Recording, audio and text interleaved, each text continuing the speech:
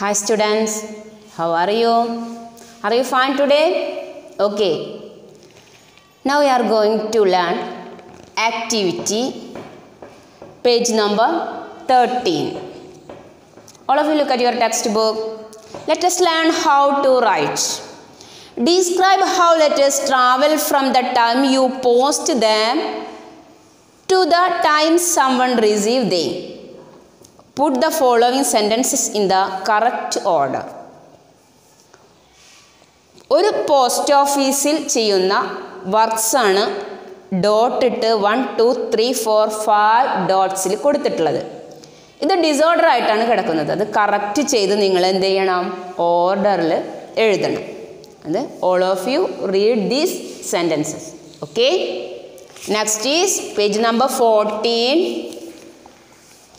Given below is the program of the PTA meeting of our school held in the school auditorium on 25th July 2008. Write the minutes of the meeting. Write the minutes of the meeting. Program.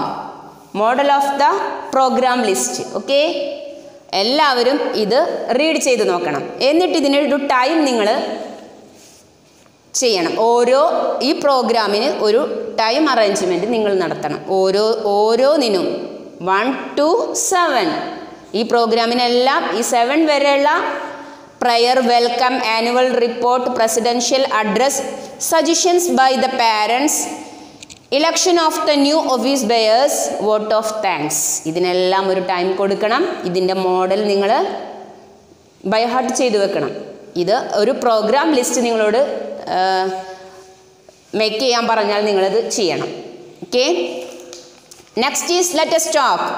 Complete the following conversation between the doctor and a patient. The name of the patient is Vipin.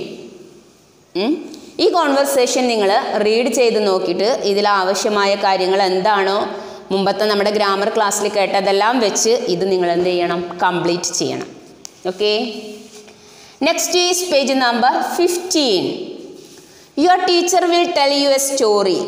Listen carefully and say the same story in your own words. The boxes below contains of few living and non-living objects. ഇത് കഴിഞ്ഞാൽ ഇതിനടിയിലായിട്ട് miss ഇതിൻ്റെ ഈ ആക്ടിവിറ്റിയുടെ story നിങ്ങളോട് പറഞ്ഞു തരും. അതനുസരിച്ച് നിങ്ങൾ എന്ത് ചെയ്യണം? ഇത് കംപ്ലീറ്റ് ചെയ്യണം. Okay. We can stop here today. We can continue our class next day. Bye-bye.